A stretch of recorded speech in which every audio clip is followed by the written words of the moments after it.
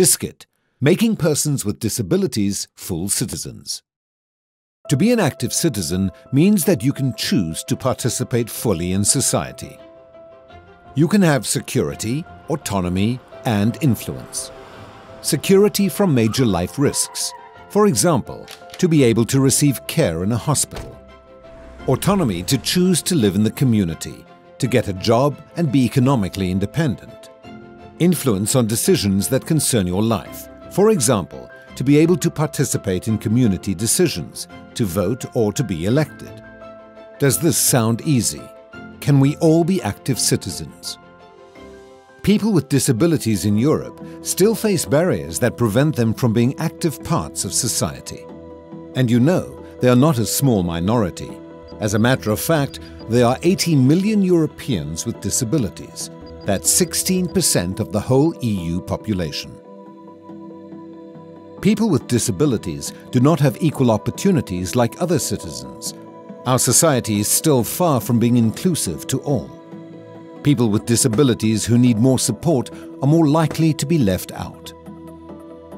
In many European countries, people with disabilities, including children and persons with psychosocial disabilities, are confined to institutions, separated from their families. They cannot make choices about where they want to live or with whom they want to live. People with disabilities, and especially women, have less chance to get a job than their peers without disabilities. Using public transport like the metro or the bus can be impossible for a person with a disability, as many means of transport are still not accessible. Some persons with disabilities need to make use of technologies like wheelchairs, screen readers, hearing aids, etc. This technology is sometimes not affordable or difficult to get. Finally, some people with disabilities in Europe are denied their legal capacity and others decide for them.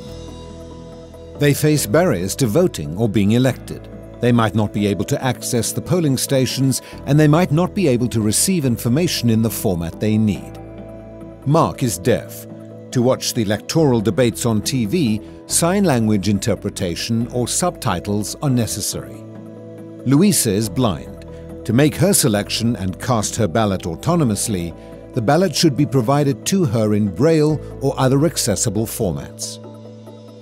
For the first time in its history, in 2010, the European Union signed an international human rights treaty, the United Nations Convention on the Rights of Persons with Disabilities.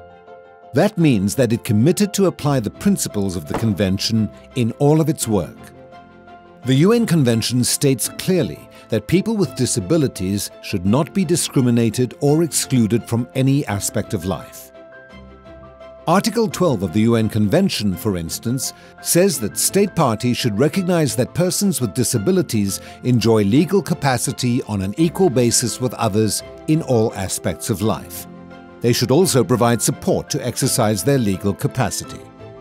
An effective implementation of the UN Convention will bring real change to the lives of 80 million people with disabilities in Europe. DISCIT project understands the UN Convention as the goal to achieve. The project aims at finding effective new ways to remove barriers to active citizenship. The project produced new knowledge to enable the European Union and its member states to facilitate full and effective participation of persons with disabilities in society and economy.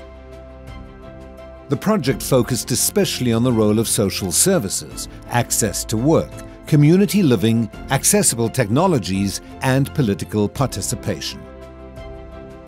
Find out more at www.discit.eu. DISCIT project received funding from the European Union's 7th Framework Programme for Research, Technological Development and Demonstration under Grant Agreement number 320079. European Disability Forum. Nothing about us without us. www.edf-feph.org